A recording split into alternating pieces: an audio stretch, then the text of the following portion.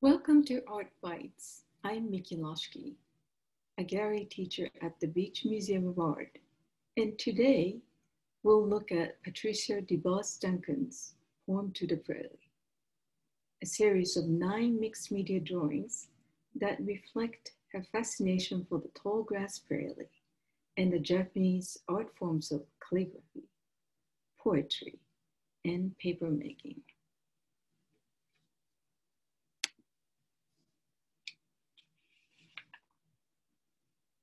Duncan was born in Nashville, Tennessee in 1932. She attended Washington University in St. Louis, receiving a BFA in painting and printmaking. While living in Japan with her husband, who was in the military, she studied woodblock printing and began to immerse herself in Japanese aesthetics, leading to her first solo exhibition in Sasebo, Japan in 1956. After coming back to the US, Duncan became an advocate for establishing the Tallgrass Prairie National Preserve in Kansas. The Tallgrass Prairie ecosystem, including native plants, species of animals, birds, insects, and other wildlife became the focus of her work in photography, painting, printmaking, and mixed media.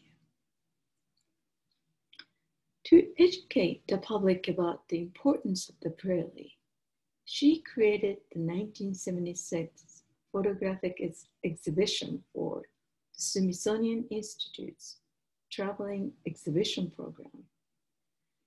It toured all 50 states and can be viewed on the museum website at the link here.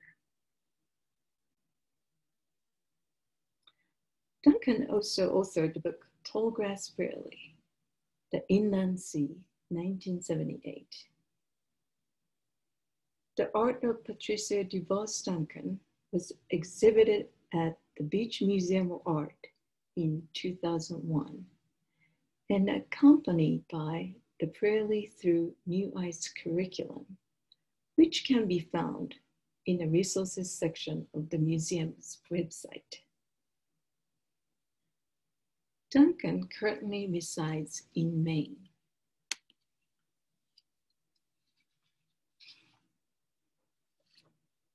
Japanese poetry was something written on a decorated paper to form an album of separate leaves.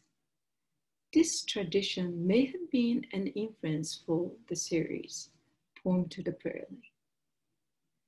The album leaf on the left is by Fujiwara no Sadanobu, a 12th century Japanese calligrapher.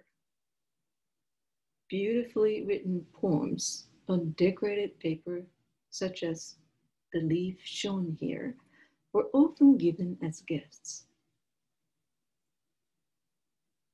The writing on this leaf is in a cursive calligraphy style, sometimes called grass style.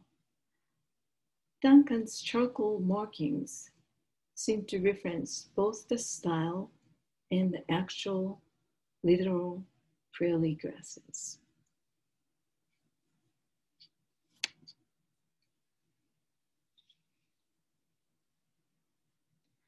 Duncan obtained sample sheets of handmade paper and drew with charcoal on them. To assist customers in selecting and ordering paper, each sample bears the name of the paper type in Chinese characters, known in Japanese as kanji. Duncan liked the poetic nature references in the paper sample names and thought the kanji themselves were beautiful. So she incorporated them into her artwork.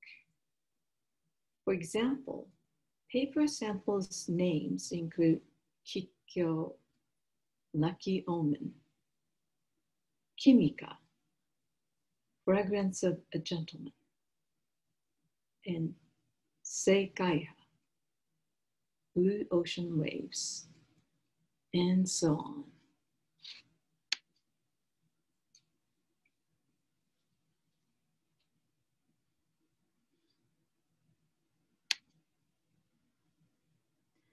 Let's take a minute to look at one of the drawings more closely.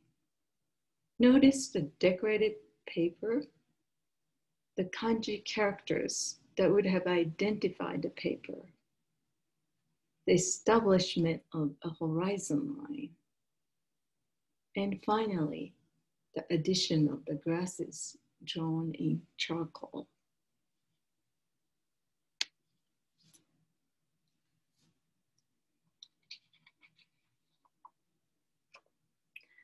As we finish the last three images of Poem to the Prairie, I'd like to leave you with a couple of questions to think about.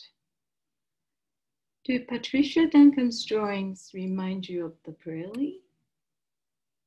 How would you represent that vast ocean space of waving grasses? Thank you for joining us today, and we hope to see you again soon.